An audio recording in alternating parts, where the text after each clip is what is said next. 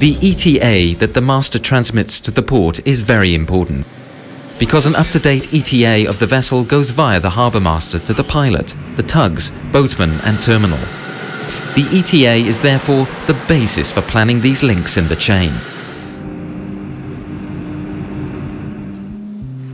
The terminal operator sends the mooring plan and the manifold information to the vessel.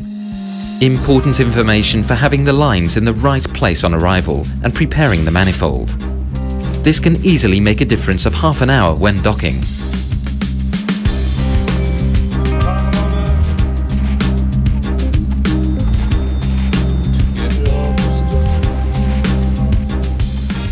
To ensure quick and safe movement in the port, it is essential that the VTS is aware of all the vessels and their planned actions. For every vessel this means report fully and listen properly, because each vessel forms part of a single large logistical operation in a port.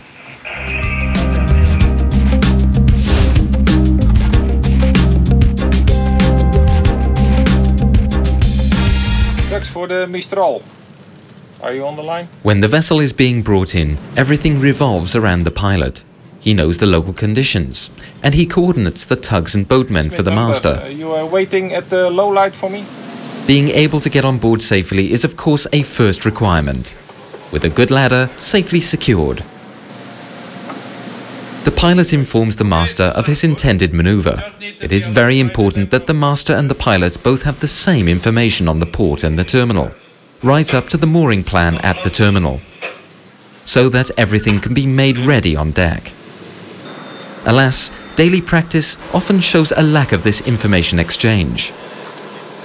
Of course, English is the language of communication on the bridge. The crew 4:30, 2:15, please. Much relies on good communication between all those parties involved in the complex operations in a port. For example, it's useful for a master to know the rendezvous point with the tugs. That way, he can ensure that his crew is standing by on deck in good time. Be aware that a last-minute change to an action costs a great deal of time. On a 350-metre vessel, it takes 10 minutes to walk from bow to stern. At a harbour speed of 6 knots, by then the vessel is a mile further. Therefore, the rendezvous point of tugs for the master is very important to have the crew stand by.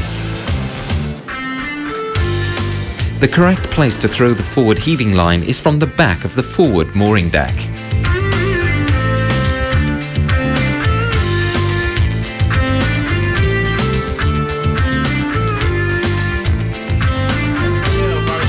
Good preparation saves a lot of time when mooring.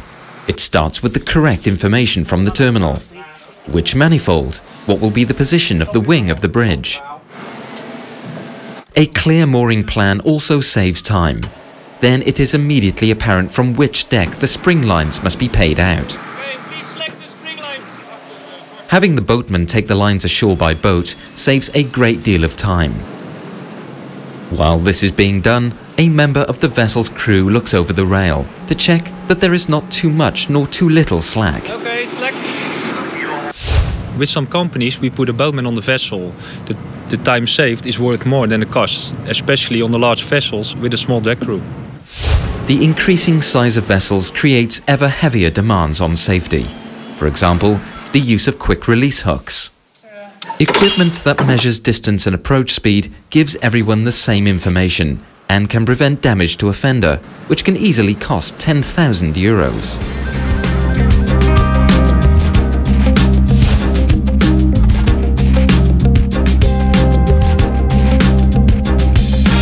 Docking at the terminal goes quickest when everything is well prepared on board, on the basis of the data that the vessel has received earlier from the terminal. Planning of jetties and pipelines is crucial at the terminal. For that, it's important that VOPAC timely gets the right information and that all parties, like tugboats, linemen, surveyors, captains, all work closely together.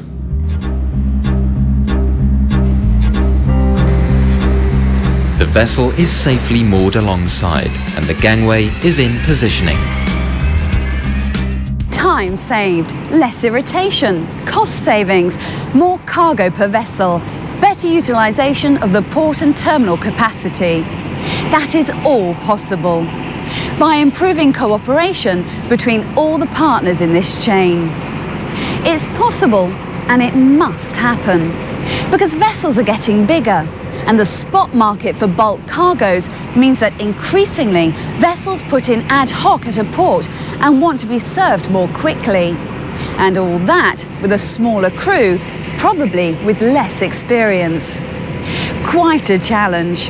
The key lies in strengthening the complete chain, and that starts with understanding each other, understanding what the other is doing, and considering how to make a particular link stronger.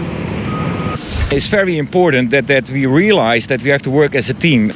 Everyone is heavily occupied with his own link. It would be good to look at the neighboring links.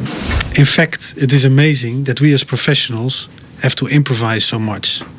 It is probably one of the first times that we've addressed it jointly, and it's an ideal opportunity to identify the problem, to strengthen our bonds between the members of the chain, and to improve the service we offer. We as harbour masters, we also have a challenge. We will strive to strengthen the nautical chain by providing better information for all the partners in the chain. But it is now time to look together on how to improve the nautical chain as a whole. And that will lead to safer, cleaner, smoother shipping operations in the port area, and that will lead to more pleasure for the vessels entering our port. It's all about the quality of the chain. Goodbye.